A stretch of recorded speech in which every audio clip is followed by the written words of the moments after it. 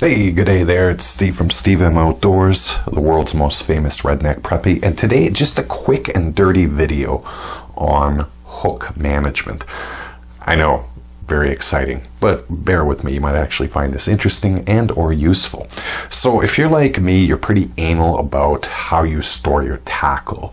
I've got a pretty good system going, except the one thing that's always kind of given me a little bit of grief is hooks and the storage of hooks. Now most people, they probably leave them in the package, which I don't particularly care for because you're probably putting them in the side pouch of your tackle bag or jamming them into a plain oak tray. Doesn't work out so good.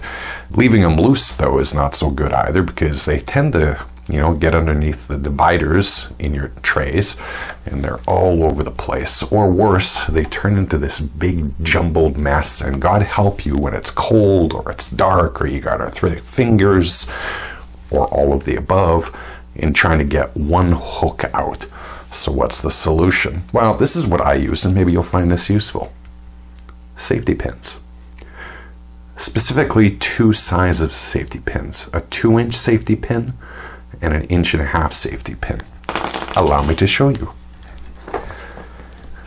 So, as you can see, this is just one of my terminal tackle trays. I've got hooks in here. And the easiest way that I found is to use a 2-inch hook. Or sorry, a 2-inch paper clip and store hooks on them. Obviously, I don't put too many on them, or otherwise it just turns into a mess again when you're trying to open this up and take a hook off. But boom, there you go. And they're also good for swivels, snap swivels, if you tend to use those. I do, because I often don't bring too many rods with me unless I'm tournament angling. Then I bring a whole pile and I don't really change too often. But if I only am out fun fishing, I might only bring 1 or 2 rods with me.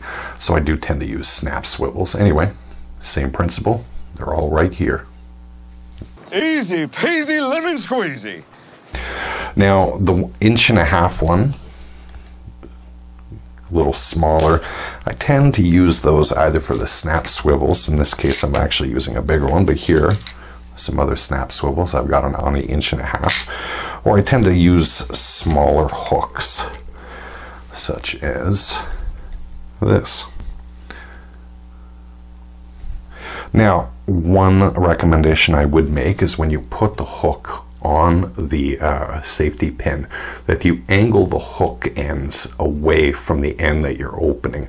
That way you don't have a whole bunch of hooks going this way and you're trying to open it and you're getting jammed at the bottom of your thumb by hooks. I haven't followed that principle completely on my own, as you can see. I do have some hooks that are angling the forward way. Not a good idea, but that's what I use. And if you use a regular size Plano tray, these will fit inside. I tend to use the thinner Plano trays, about 1 inch deep, because I want to pack as many Plano trays in a tackle bag as possible. So it can be a little bit of a tight fit in there, but once you close the Plano tray, it's all good. Anyway, like I said, I figured that might be something that when you're in the deep colds of winter, if where you are it's cold, you're going through your tackle box, doing your maintenance, and you're like, hey, I wish there was an easier way to store hooks. Well, here you go. Safety pins.